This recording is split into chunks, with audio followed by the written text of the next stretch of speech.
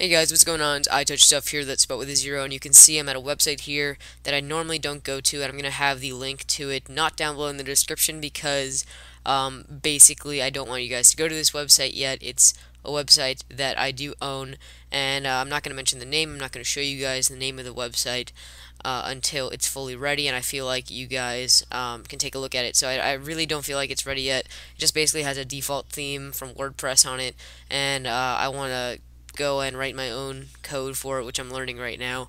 And I'm just going to be using this site just for posts, so I don't have to use Remnant Pi and stuff like that. But as you can see from this post at the top, this is going to be one of those state of the jailbreak videos that a lot of people do out on YouTube. And here I'm going to be talking about the state of the untethered iOS 4.3.1 jailbreak. So from this, you can clearly see there's an image to a list of tweets from MuscleNerd, and in recent news, MuscleNerd has come out and said that Ionic, who is Stefan Esser, I think his real name is, said that his untethered iOS 4.3.1 jailbreak is solid, so that means it's good to go.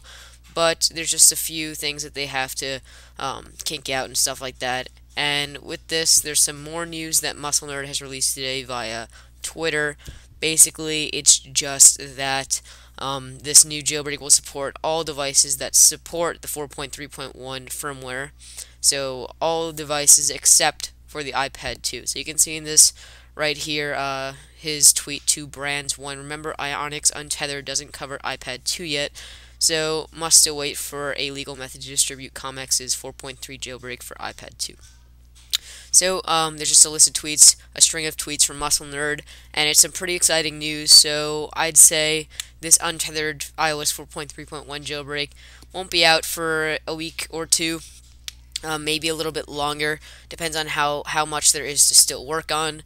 But just know that an untethered iOS 4.3.1 jailbreak will be coming very shortly, and that's good to know because then we can all go back to not having to have a tethered jailbreak. So once again, this site is still not ready yet, and I won't share it with you guys yet. But once it is, I'll make a video about it, and it's basically going to be my own little blog. So if I have anything to write about, I'll post it on here. And that's about it, guys. It's been iTouch Stuff here, that's spelled with a zero, and I'll see you guys in the next video. Take care.